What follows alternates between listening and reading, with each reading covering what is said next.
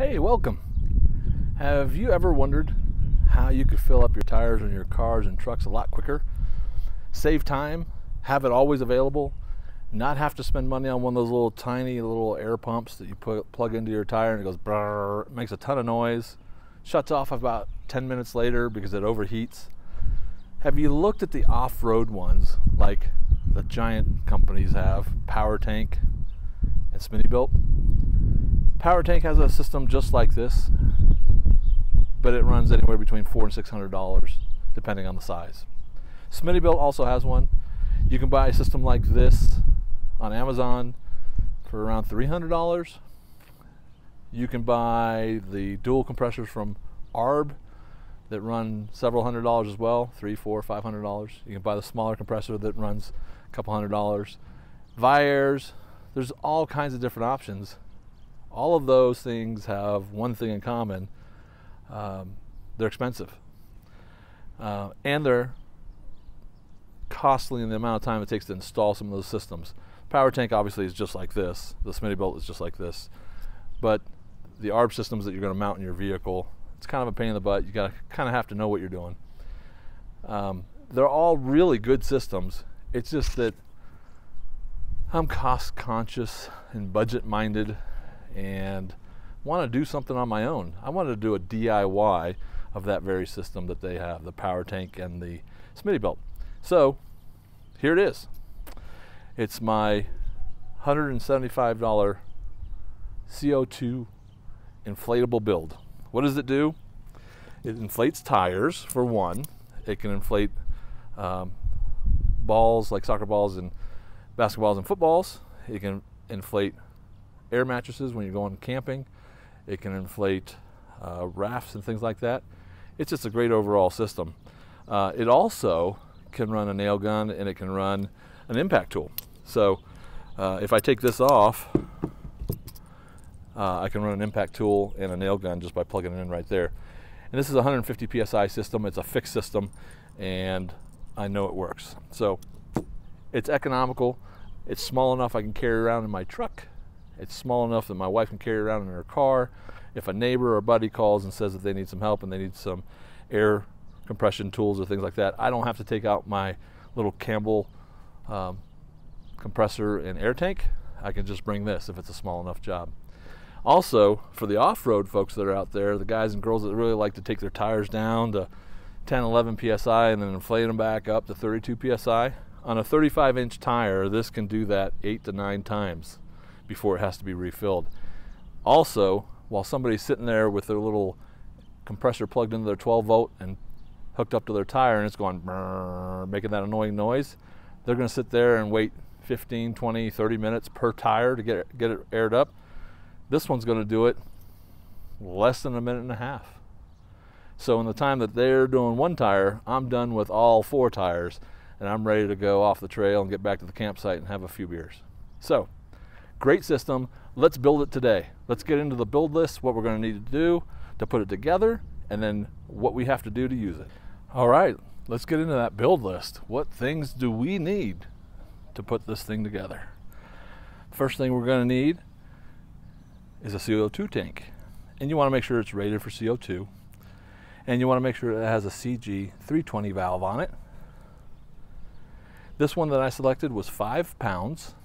The reason I selected 5 pounds was that's plenty for the things that I need. I don't need a giant tank. Some of the big off-road guys and gals out there look for a 10, 15, or 20 pound tank just because of the volume of gas that they need to reinflate their tires when they're going off-road. I don't need anything that big, so I elected to go with a 5 pound because it's lighter, smaller, and fits everything that I need to do on a regular basis. The other thing that I bought was this cool little curved handle here. I love it. And the reason I like it so much is because the standard carry handles for these CO2 tanks, I'm sure you've seen them, it just looks like a cone.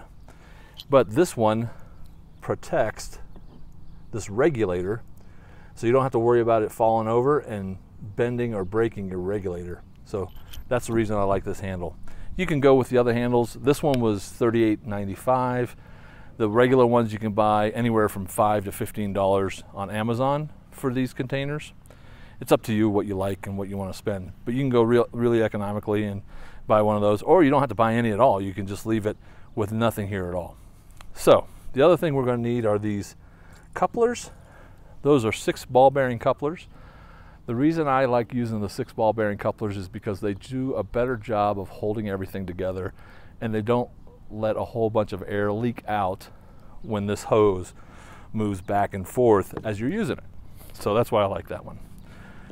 We're going to need this male-to-male adapter, and this goes between one of the couplers and the regulator, and then we need a hose end to plug into the other coupler. We'll also need some plumber's tape just for the threads on these when we put them together to make sure that they don't leak. We'll need a couple wrenches, and then we have this Allen wrench. This is a 5/16 Allen wrench, and it's for these Allen screws back here on the back of this regulator handle. If you don't buy this handle, you don't need that 5/16. The other thing we need is a digital pressure gauge. The reason I bought this AstroAI, it was on Amazon. I've used it for a little while now. It's a really good product. It was only $28 or $29, and it came with a whole bunch of attachments. So I can do tires, I can do basketballs and footballs, I can do inflatables, all kinds of stuff. The other reason I liked it is it's got this right here, and what it does is you stick it on the valve of your tire, release this, and it holds it, and then I don't have to worry about holding this on. I can leave it on the tire, fill up, check my pressure, fill up, check my pressure, and I'm not messing around with that, and I don't have to take that on and off or worry about holding it in place and breaking my back holding that there. So that's everything we need to put this system together. So let's start wrenching and put this all into one piece so we can use it. Okay, so we've gone through the build list and we want to start putting this bad boy together. We're going to need this thread tape, and we'll just put a little bit of this on here. You don't want to cover the hole up.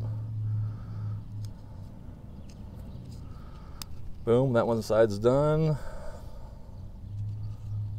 Hold it in place. It's kind of hard to hold that in place. You know, if you're a plumber and you work with this stuff on a regular basis and you know how to hold this in place while you're doing it, feel free to leave me a tip. God, it can be an absolute pain in the butt. So now just come these two ends here.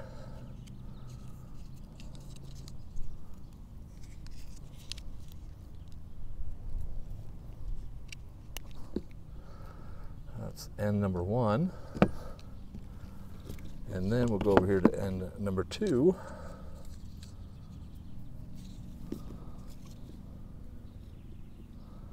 I mean, it really is kind of simple. It's just frustrating how this tape works. Alrighty, so now one end is going to get a coupler.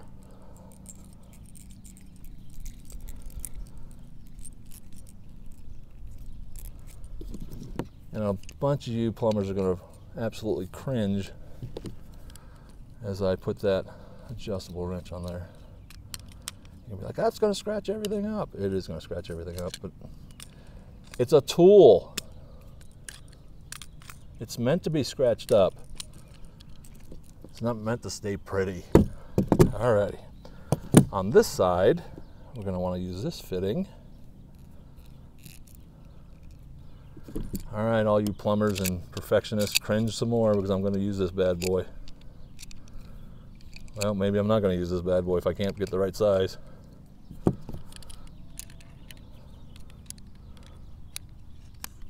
And we just want to snug these down. We don't want to crank them to where you can't move them anymore. But you can see the tape sticking out there a little bit, but that seals everything up so you won't have any CO2 escaping out of there. And that's all you want. So next is the regulator. We're just going to screw this bad boy in here.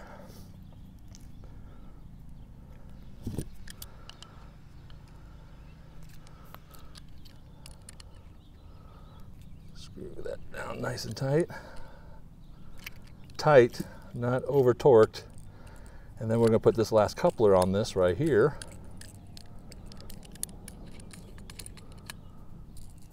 Super simple.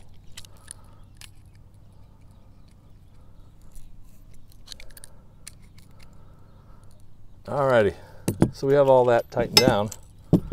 So those are all of our connections. Now left to do is attach that to the CO2 tank. We will test these connections out when everything's together and has gas in it. The way you do that, it's kind of neat, is you take a little bit of water and soap and put it together, mix it in a little bowl, and then drip over these connections.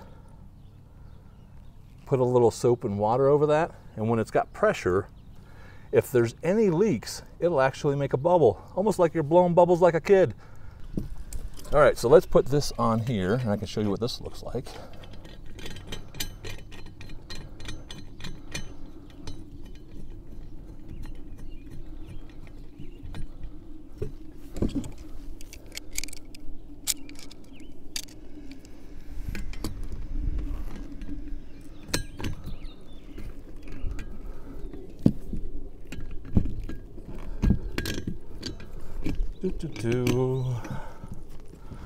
Rotate this back into position where I want it, right in the center there, and then crank this baby down. There we go. Well, it's going to slip, so let's go a little bit smaller.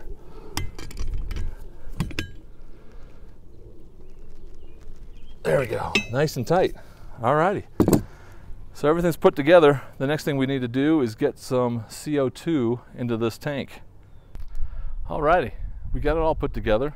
This is what the finished product looks like. One of the things we want to do actually before we get this filled is we want to take off this regulator right here, and we want to weigh the tank with the handle and the tank by itself, so when they're filling it up they know how much they're putting in and they don't overfill it by mistake. We'll also want to write that down, the pre-weight on this with a Sharpie, just so they know. But this is what it looks like when it's all put together. Super simple when you want to hook it up. Boom. Whoop, wrong end. Boom. We're done. Now to use it, we just turn on the air. This will allow 150 psi to come out. This will hold it together, put it on the tire or whatever I'm inflating. Push down, allows it to inflate, release, gives me a reading. So really simple system to use. I love it. It's something that I can carry around with me and help people out. If somebody calls me and they have a breakdown or a tire breakdown, or they need some help around the house, or they need some trim, like I've got some trim work going on in my house right now. If I need to run a nail gun, this has got enough pressure to run the nail gun for a little while. So that's why I love this system. I hope you love it too. We'll talk to you later.